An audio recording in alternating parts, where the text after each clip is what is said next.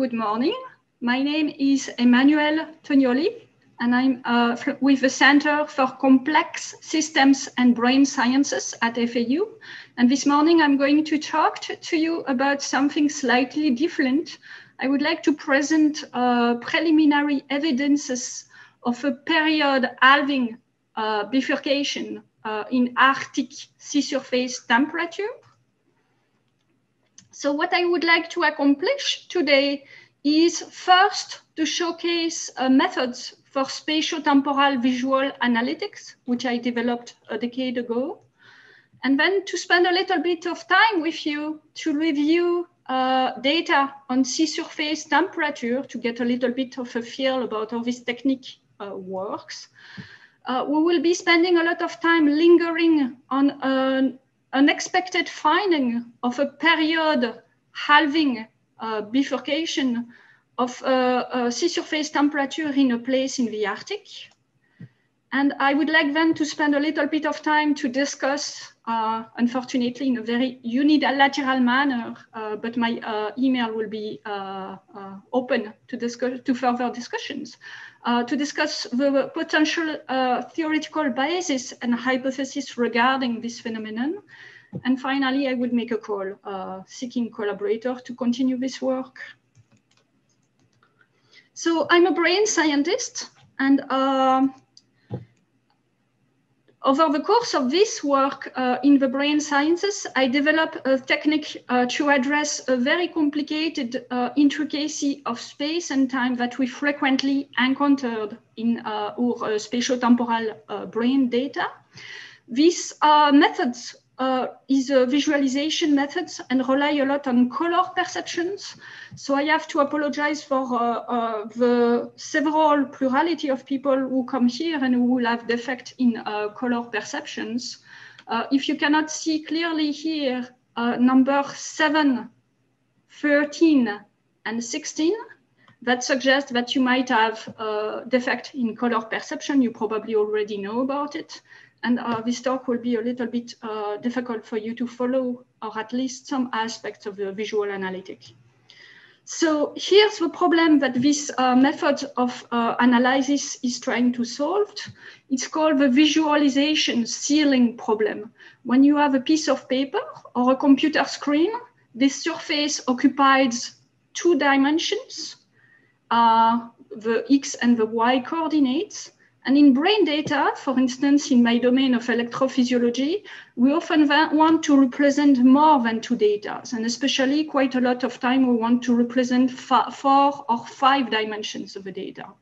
So if I take my brain waves, for instance, I can spend a lot of time living in the land of time, and I can look at the dynamics in one space point.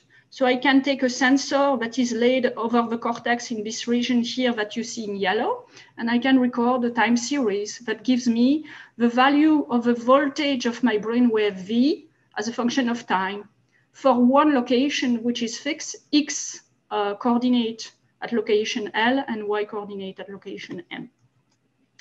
Or I can spend a lot of time to take the other side and to look at the land of space. And there, for a long time, we have developed methods where we can represent 3 values, and that's the ceiling at 3D is represented here.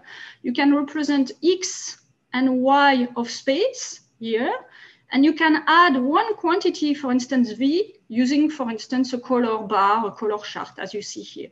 So here we have 2 dimensions, and here we have 3 dimensions. And unfortunately, those viewpoints that separate time or space in 2 different visualizations do not allow us to reconcile their intricacies to see when they co-depend on one another. And this is a problem that has plagued visualization for a long time. So the method that I developed about 10 years ago is called a colorimetric encoding. And it consists in redirecting some of those dimensions to a perceptual space. So in my brainwaves that I just presented to you, we have space, it's a surface, so it's going to be 2D, it could be 3Ds as well, X and Y. We have time, T, and we have the wave amplitude, the amplitude of my brainwave, which I call V here. So if I redirect as a dynamicist T and V as my X and Y coordinates on a piece of paper, I'm still left with those 2 dimensions of space, which are very difficult to address someplace, but I can encode them in a perceptual space that represent similarity or distance. 2 channels that are going to be in close blue colors here. Those are a perceptual space mapped by many people to discover what is similar and what is different. So color will give me a sense of the organization of space. And this is exactly what we did. And with this method, you can break the ceiling at 4 dimensions, at 3 dimensions, and represent 4 or 5 dimensions simultaneously and do analytic. In the new next segment of this presentation, I would like to show you a little bit how it works with climatologic data. So there is a beautiful big data set that has been developed by Richard Reynolds at the National Oceanographic and Atmospheric Administration. What he did was to collect over the surface of the Earth plenty of sensors which were very, very distinct and different all across the oceans, and to make them into a gridded data set that interpolate the data all over the surface of the globe, initially with the resolution of 0.5 degree of angle, and a little bit later with higher resolutions. And so this is this sea surface temperature, which is an extremely famous data set developed by the NOAA. So here's an example of this data set encoded with this colorimetric visualization technique I was telling you. And I'm going to show you how easy it is to do some visual analytic and to extract information out of those time series in a very, very direct and straightforward manner, as long as you have normal color vision, of course, and I apologize for those who don't. So for instance, it takes about a very, very short period of time for you to realize that the northern hemisphere, which has the color blue, purple, pink, and a little bit hot pink here, which you can see here and here, have a much larger amplitude than the oscillations, the fluctuations of temperature that are in the southern hemisphere in color brown, green, and a little bit cyan here, which you can see here. So the fluctuations in the northern hemisphere are about 3 times larger than the one in the southern hemisphere. So I'm not a climatologist. I know that there's a very hot literature about this feature that relate to human mass and all those aspects, but that's not my specialty. But I wanted to show you how intuitive and easy it is to see this feature. You can also very, very easily pick up some aspects, such as the fact that this blue color here, which is about Siberia, has a peak in the summer and a peak in the winter, which is always about a month earlier than the peak in the magenta color, which we find here. So the summer and the winter come in Siberia much faster, 1 month earlier, with a phase advance as compared to the winter, here in the United States and Canada. So you can see that it's extremely rapid to extract information, and the information that comes to us speaks about the intricacy of space and time. And we are able to do this because we have broken the ceiling at 3D visualization. So what I would like to show you today is a phenomenon that concerns the Arctic. So we are going to move not to the monthly record of temperature as I did earlier, but to the 1 year moving average. And the purpose of this analysis is to remove the yearly cycle that is due to more sun in the summer and less sun in the winter, but to see what persists as a long-term trend when we remove this effect. And this is what you see here. So for a quality control, I want to show you those 2 extremely large amplitude peaks here and here. This is El Nino, whoops, 1983 and 1998, very, very famous climatologic event that has a maximum in the Pacific Ocean, somewhere around here, which concerns a lot of space. You see that the density of channel here is extremely important, but which is very brief in time. It lasts about 1 to 2 years, both time, and then it's over.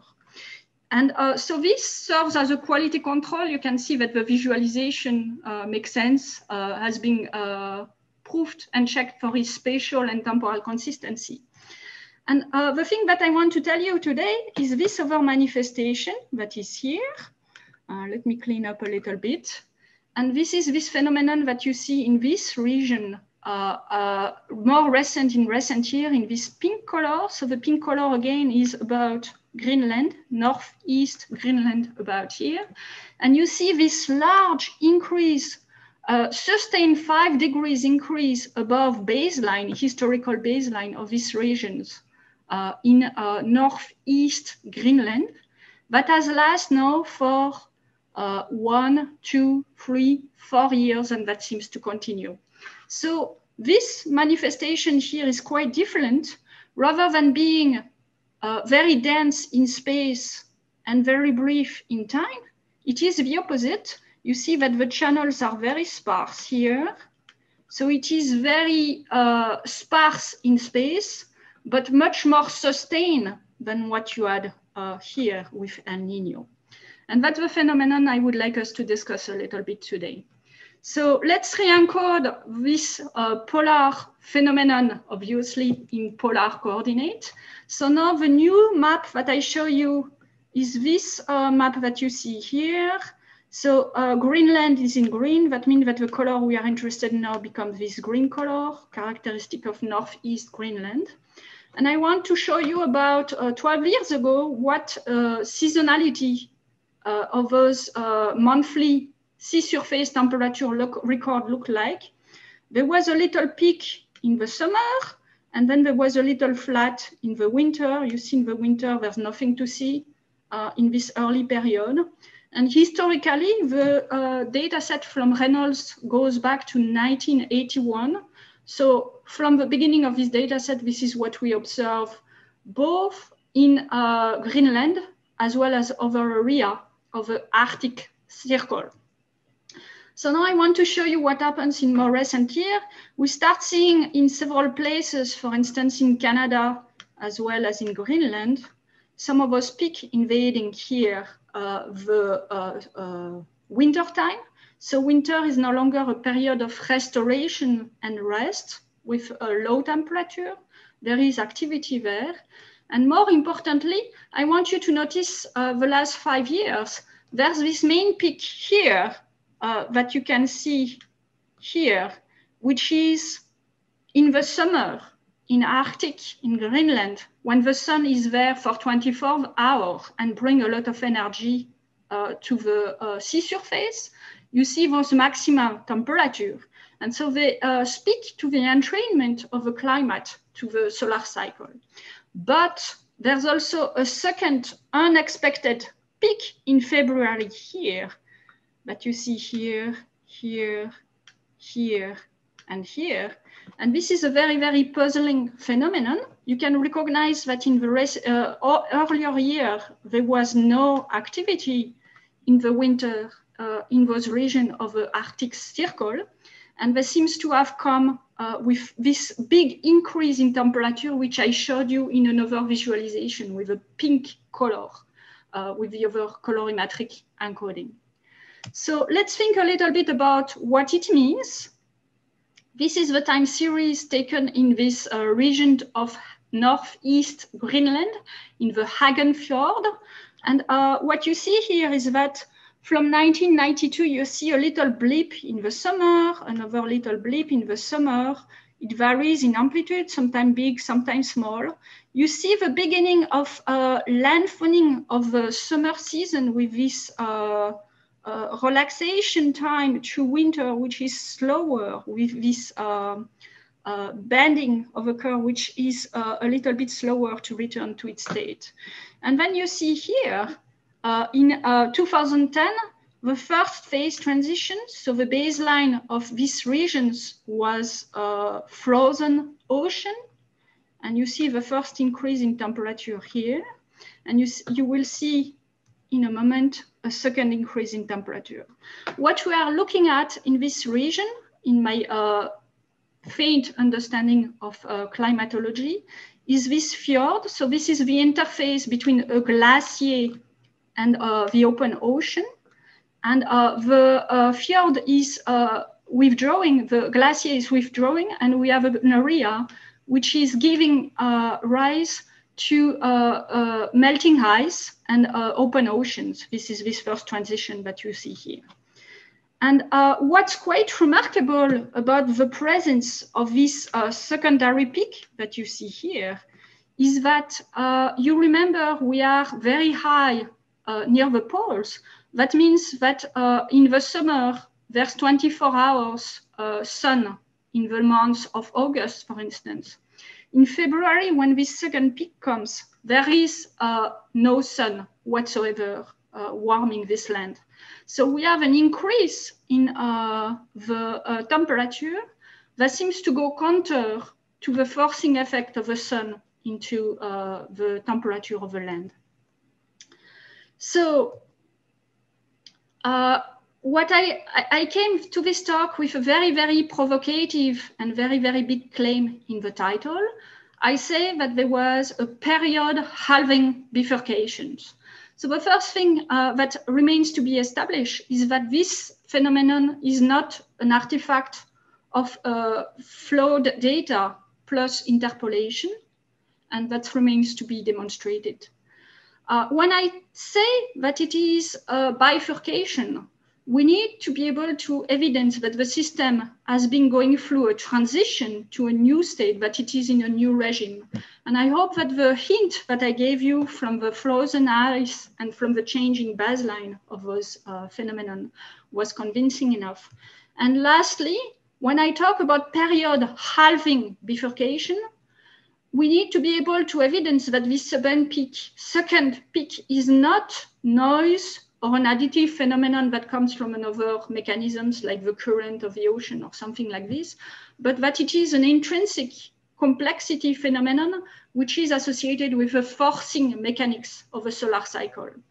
And one of the hints that the data gives us is that there is a remarkable temporal symmetry in the presence of this extra peak. It always comes exactly in the month of February.